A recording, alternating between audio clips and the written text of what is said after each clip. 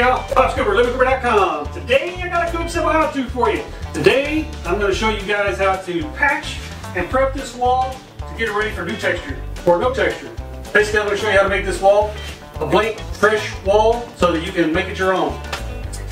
And to do that, first thing I did was I taped this wall off using some painter's tape and drop cloths. That way I don't get joint compound all over the place on the other walls, and then when I get ready to texture, that way I don't get overspray on those other walls that are in the room. So after I taped off this wall, next thing I did was I patched a hole that was about right here, and you can't even tell it's here anymore, using a California patch.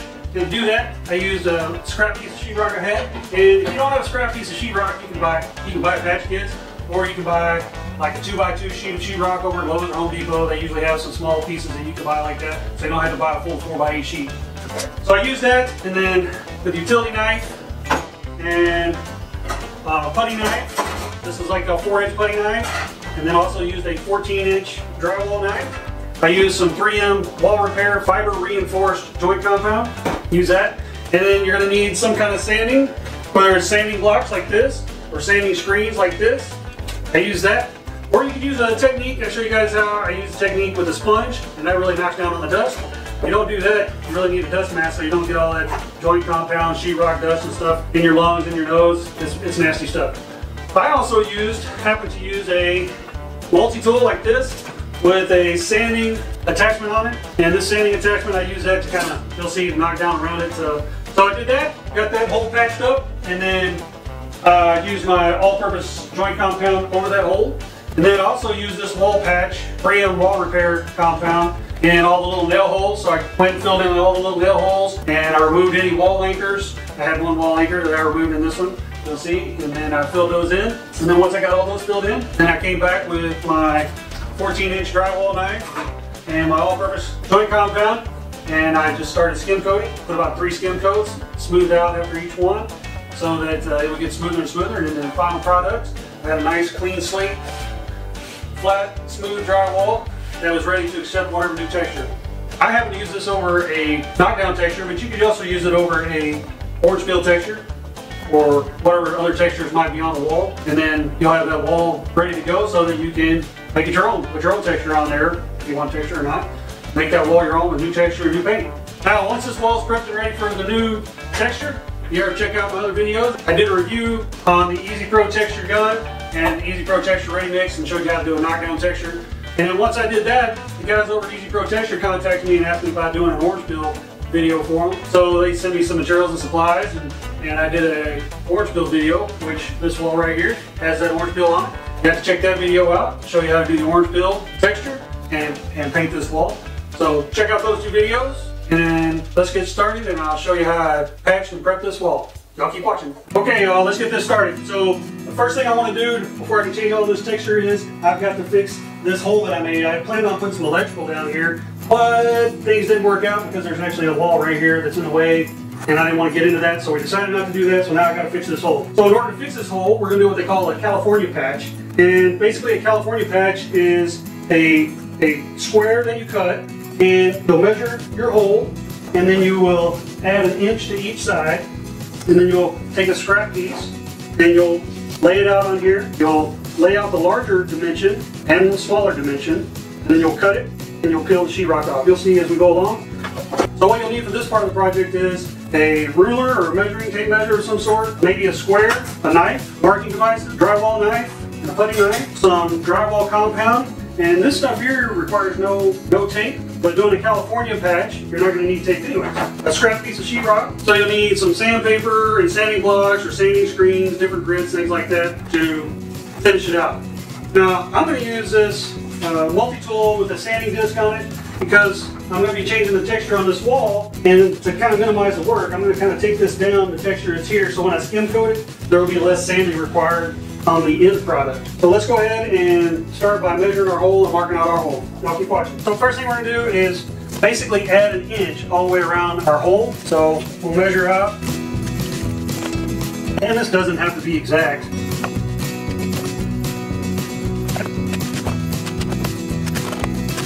Okay, so let's take a measurement on the hole itself here, And obviously you've got to make your piece that goes in the hole just a smidge smaller than the hole. So my hole, it looks like, is 2 7/8 here at the bottom, and it looks like 3 at the top. So we'll go with like 2 7/8 as our first width measurement. We'll go with 2 7/8, and then we can kind of shave it off a little bit to get it to fit in correctly. So it's 2 7/8 that direction. And then for this direction, it looks like maybe 3, and we'll go with 3 3/4. So we'll do 2 7/8 by 3 3/4. All right, so let's cut our sheetrock out of our piece of scrap. Okay, y'all, so we said that we wanted 2 7/8 by 3 3/4. Let's see if we can find a spot on this piece where we can lay that out. Obviously, I don't want to get these holes in here that I have in here, so probably what I'll do is kind of measure along this bottom here. Now this ruler, by the way, is 1 inch. So I know, like I said, I want to get 1 inch all the way around. So with this ruler 1 inch, then I know that I can mark this and it's at 1 inch. So we'll start right here, and we'll go 2 7/8, and then we will take our square so we can kind of get this square. It's not going to be exact, but it's going to be close. And we want 3 3/4. All right, so there's 3 3/4 right there. So I need to go to my ruler. Also, I forgot I need to mark out on this outside.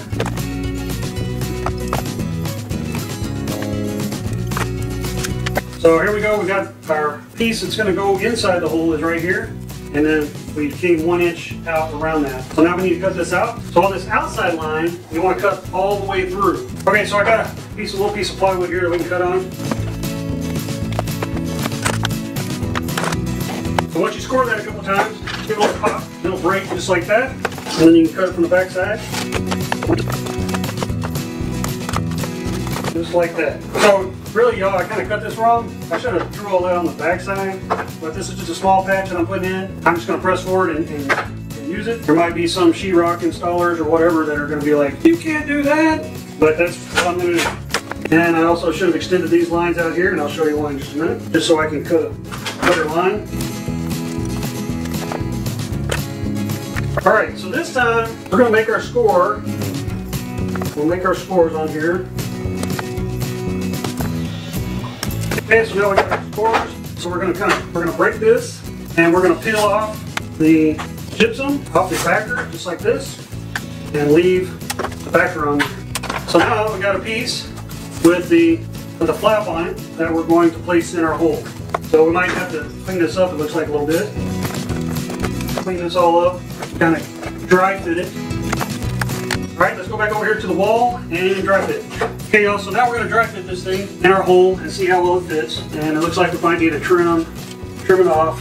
So we need to either we're going to have to trim our piece, or we're going to have to trim our hole. Whichever you want to trim, you can trim. It doesn't really matter. So I need to trim it a little bit. I'm going to kind of cut my hole a little bit. That way it won't come apart as much as my patch will, because this is still held together with paint and everything. So you just take your knife and kind of trim it some. There we go, much better. All right, just like that. Now, I like to kind of rub this down, kind of get the loose gypsum out there, so we get better adhesion. Okay, safety first, get the dust mask. And like I said, you don't have to do this step. I'm just doing it because, in my mind, it's easier to sand all this paint and stuff off and kind of have the patch sit inside a little bit, kind of recessed, and then when I skim coat it, it'll require less sanding around there. Okay, so let's do this. Okay, that's all we need right there. Okay, so that's all I was going to do is kind of get the texture off of it that's on there, and then kind of dampen this some, get all the dust off. That way you get better adhesion. Now we got that damp, so we'll take our patch, do the same thing, kind of get it a little moist. Got both those t-shirts, use t-shirt rags. Nana does t-shirt quilts. You have to check out her t-shirt quilt videos that she does. Check those videos out. Alright, I think we're about ready to put this patch in place. I'm using this 3M wall repair, and I don't know, they might have it in Amazon. If they do, I'll put a link in for you. But this is just what I have, and we'll see how well it works. It's supposed to be good for drywall and plaster. We'll check it out. Very lightweight compared to some of the other stuff we've used. Alright, so we're going to take our drywall repair compound, and we're going to put it in just like this. And see how it wants to fall off there? That's one of the reasons why I get all the extra dust off of there, gypsum dust off of there, so this stuff will kind of stick better to it. Alright, so that's inside. So now we'll put it all the way around. Just like this. Now we'll put a little bit on our patch. Now obviously you probably wouldn't want to do this if you were leaving your wall. Since we're going to retexture this wall anyways, I'm just going to put some of this on here. So our patch is nice and covered. Then we'll just take our patch and plug it in, just like that. Some people like to put a backer on that patch in there to keep it from pushing in too far. So we got our patch in, and we'll come back and put our joint compound over this. You might want to try to work out and to the sides like this. Try not to pull into the patch because it'll come off if you do that. Down here I'm actually going to come up in it like this because I'm trying to put some compound up underneath there because it's trying to raise up off the wall there. I'm no drywall expert, but I'm just giving you kind of a layman's approach to how I do it. Alright, we're going to let that dry for a while and we'll come back and do some more. So this doesn't look too bad. I'm going to take a sanding block, and this is just a medium sanding block. And I'm just going to kind of knock this down a little bit around. Like I said, I'm no drywall expert. I'm just a DIY guy. So we sanded that down a little bit, and then you'll take a damp cloth and kind of get the dust off of it. Now, depending on what all you're trying to accomplish here, you may need to add some more skim coats on it, or you may be at the point where you want to put some texture on it. It just depends on how thick your texture is. Like this texture that is on this wall, it was pretty thick. So if I was going back with this kind of texture, I would go ahead and do my texture now. But what I'm going to do is I'm going to go ahead and put some more skim on it, I believe. And the reason why is you want to keep kind of going farther out and farther out so you can get this kind of feathered in with the existing wall. So I used the expensive stuff yesterday, this wall repair, dry 5 times faster, blah blah blah. But for the rest of the wall, I'm just using an all-purpose compound. I'm going to go ahead and put some of that over this again and kind of let this be drying. And then once I do that, I'm going to kind of go over all these screw holes and stuff, start prepping the rest of the wall while this is dry. So I got a bigger blade, so we'll take this all-purpose stuff and kind of put it on here. So these streaks happen, you get dry pieces of compound in there and it kind of gets caught up on your blade. It's not the end of the world. So there's that. So we're going to let that dry. And while that's drying, we're going to go ahead and prep the rest of this wall. Okay y'all, so we're letting our patch dry again. And now I'm going to go and I'm going to kind of fill in these little holes. We're going to kind of prep that. And then, like this here is an anchor. You can see that anchor, we're going to pull that anchor out. And then up here we got a big, kind of a bigger hole there. We got some globs. So what we're going to do is I'm going to start by, let's pull this anchor out. I'm just going to use a Phillips screwdriver. And for this type of anchor, there's other types of anchors that you can't screw out, and you might have to get a drill and a drill bit to kind of drill them out some. So we got that anchor out. Then we're going to take a putty knife and we're going to kind of go over this, like where this glob is right here. We want to get that off, kind of smooth that out as much as we can. So we're going to go over all these holes and stuff, like this big hole up here. We're going to kind of this off, and then we'll use some of that joint compound to fill those in. So keep watching, we're going to go over this wall and do this.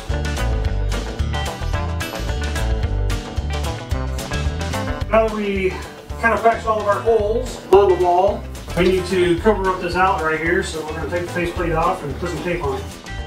Now always be careful if you're working around live circuits, you don't want to get bits.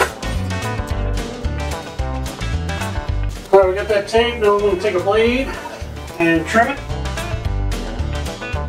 Okay y'all, we got a wall prepped, filled in all the little holes, and it's supposed to be a quick drying compound, so I think we're good to go there. We got the walls taped off, the floor taped off, and we're going to be using a all-purpose compound for this. We got my knives, got some damp rags to kind of wipe down before I do it, wipe down the dust and stuff. So now all we got to do is skim coat this thing. Keep watching and let's get the skim coat put on this wall. Here we go.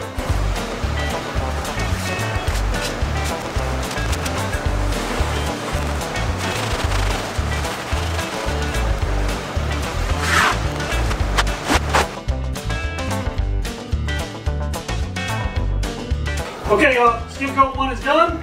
Now we're going to let that dry and come back and use our sanding screen, clean off the little ridges and ripples, and then see if we need to touch up any more, what we need to do from there. Right now I'm going to go clean up the tools. It's always good to have clean tools. Keep watching. Go back and the wall is dry. And I don't know how well you can see. I'll get you a close up here in a second. All right, I don't know how well you can see all the little ripples in the wall. At this point, you need to either get out your sanding screen. This is a 120 grit sanding screen. And we're going to go over this. To do that, You can use a sanding block. Just remember that this thing kicks out a lot of dust when you're using those sanding screens and blocks, so you might need a dust mask. But I'm going to try something my dad used to do, and I don't know how well it's going to work. We're going to see. He used a wet sponge, and that's the way he smoothed his tape and mud when he would do sheetrock in their house while they were still there, so he wouldn't get dust everywhere. So that's what I'm going to do, is I'm going to use this damp sponge, wet sponge, not super wet, but can't be super dry either. And I'm just going to go back and forth over this thing, knock those ripples down, and then once those ripples are knocked down, then we'll go back and put another coat of the all-purpose joint compound on here and smooth it out a little more. And I'll just keep doing this until I get it as smooth as I think it should be. I like to start with a nice flat surface whenever I'm doing this kind of work. Alright, keep watching.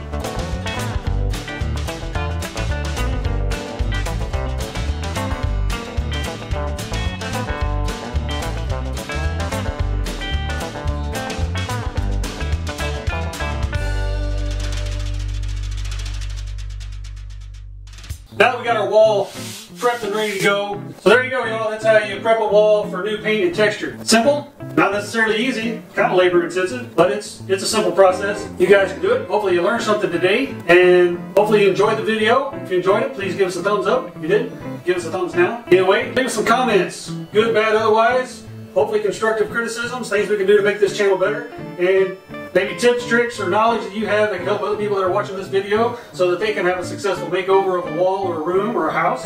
And check us out on social media, Pinterest, Instagram, and Twitter at LivingCooper, and check out our blog over at LivingCooper.com. And last but certainly not least, please consider subscribing and hit the notification bell so you're notified next time we upload a video. And check out our other videos. We got lots of other types of videos to check out. We appreciate you guys once again, and we'll see you guys on the next one.